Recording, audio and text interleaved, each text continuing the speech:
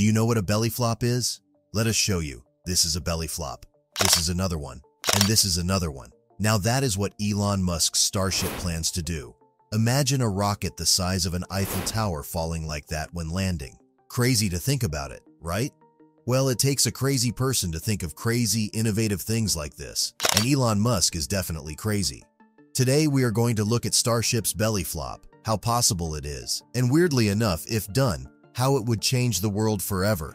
But first, we would appreciate it if you support the channel by hitting the subscribe button to subscribe to our channel. We always upload quality, factual, and informative videos every week to keep you informed about everything happening all over the world. So subscribe and stay subscribed. Thank you.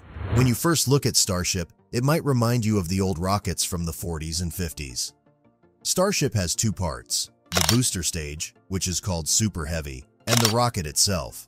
When stacked together, they are called Starship. And to make it more confusing, like in the movie Tenet, the spaceship itself is called Starship. Basically, Starship is Starship. To even start with how phenomenal this is, the rocket, Starship is like no other vehicle that has ever been put into space. It takes off vertically in two stages, and the booster stage, like the first stage of SpaceX's Falcon 9 rocket, returns to the launch pad and is grabbed by arms called chopsticks. When the spaceship's job is done, it too goes back to the pad. But instead of coming in vertically as the boosters do, the ship will belly flop through most of the atmosphere before turning to land upright. A normal rocket lands vertically, but that was just too boring for Musk, so he decided to spice things up by making one of the heaviest rockets ever built do a belly flop as it descends from space. The space industry has never tried this move before, and that is because it is very hard to do. But the belly flop maneuver is the only safe and effective way to bring the vehicle back to Earth so it can be used again. The reasoning behind how this works is technical, but we help you understand it. Naturally, an object falling from space will speed up because of the Earth's gravity until it hits its terminal velocity, which is when the force of gravity pulling it down is equal to the force of air resistance pulling it up. That's like saying 1 + 1 = 0.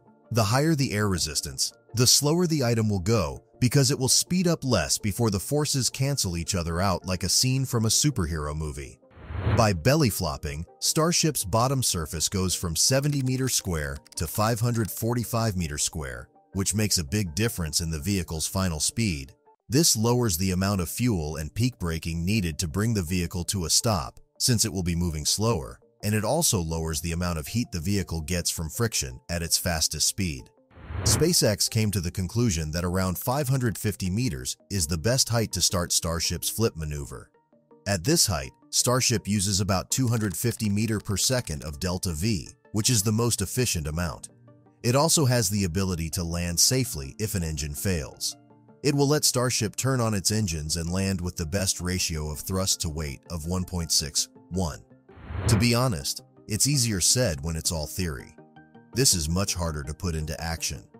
The first challenge is that the best height for the final flip needs to be picked. This can be adjusted for fuel use, passenger safety, the chance of an engine breaking down, and the ratio of thrust to weight. The second problem is that a 545 meter square of stainless steel gets very hot when descending because it has a lot of air resistance. SpaceX plans to counter the heat with a heat shield made out of hundreds of hexagonal ceramic tiles that will cover the half of Starship that faces down during the landing phase. This heat shield protects the body from the Earth's atmosphere, where temperatures can reach over 1400 degrees Celsius at their highest.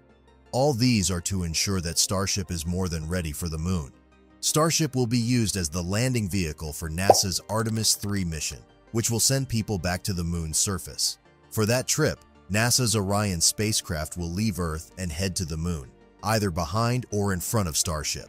Then, while it is in a special orbit called a halo orbit, it will join up with Starship. Then the crew will move to Starship, which will finally be used to take them to the moon. So, everything has to work well. It is a very amazing feat of engineering to be able to pull off such a complicated move. A vehicle this size that is reusable and can be made bigger or smaller will give us a lot more options and flexibility to hugely expand our horizons in the spaceflight sector. And because of its reusability, space travel will not only become possible, but also cheaper. That's all we have for you today. Don't forget to hit the subscribe button to subscribe to our channel and the like button so we know you loved it and can continue producing videos like this. Also, hit the little bell so you get notified with new updated videos just like this. Thank you for watching. Till next time.